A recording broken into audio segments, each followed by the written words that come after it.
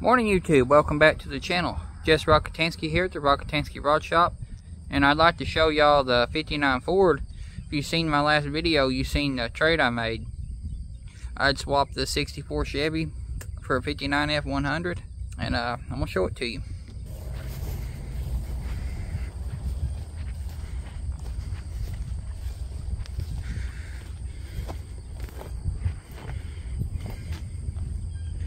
It's got a 429 or 460 in it. They never finished hooking it up. Some little rod shop, I think in Ardmore, had this. It's a big window truck. That was the main factor in why I wanted it so bad.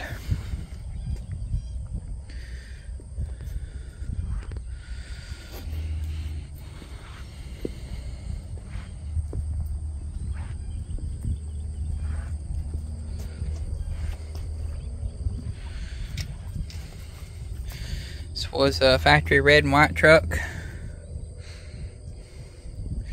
It's supposed to have a 60 nose on it. It's a 59 truck, or it's titled as a 59. This nose looks factory to me because there's the factory red paint that matches the inside. I don't know if it's been changed or not. That is definitely a 60 nose, but this could be one of those things where it was late 59, early 60, titled as a 59. But the VIN, all the numbers match. So who knows what the deal is on that. But it's cool. It seems pretty solid. It's got a couple patches in the floor. I don't know how deep that's going to go yet. Haven't really looked into it. I'm going to try to get this all cleaned out and see what the inside's about today. But the factory automatic, which I think is kind of different. It had the chrome gauge bezel, the dome light, the armrest, a few little things that the normal base model ones didn't. And some people probably think I'm crazy for trading the Chevy for this, but if you knew the story on why I like these, you might see why I did it. So, from the time I was 17 until I was 25, I drove one of these. The 59 F100, I drove it every day.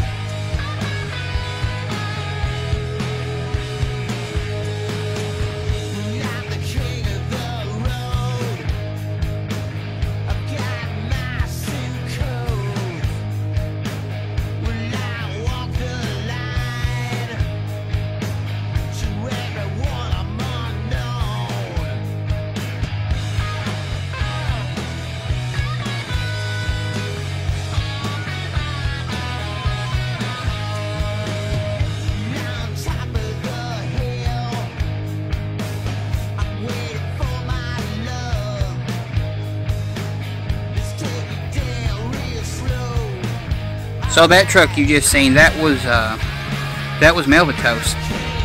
That was my ride.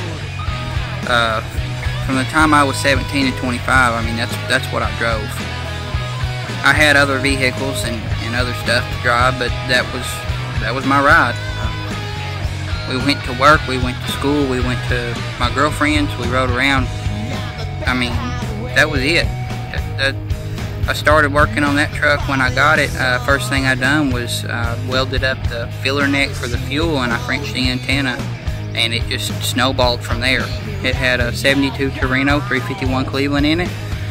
Me and my dad put a C6 out of a 74 F100 behind the Cleveland and got it running. Drove it to its first car show, and it was all primered out and patchwork, and started working on it from there, and it was like a college course in a lot of ways. I mean, it taught me a lot. If it wasn't for that truck, I wouldn't be here today doing this. I wouldn't be where I'm at. I truly feel like that's what got me where I'm at. So yeah, these always hold a special place in my heart.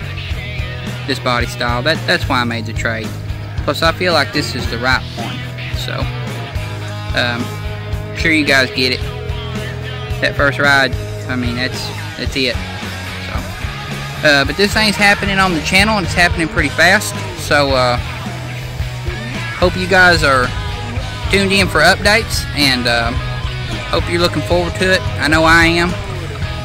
And if you haven't, hit that like button, subscribe to the channel. You won't be disappointed. We're always doing something fun here. So, we'll see you guys next time. Thanks for watching, everyone.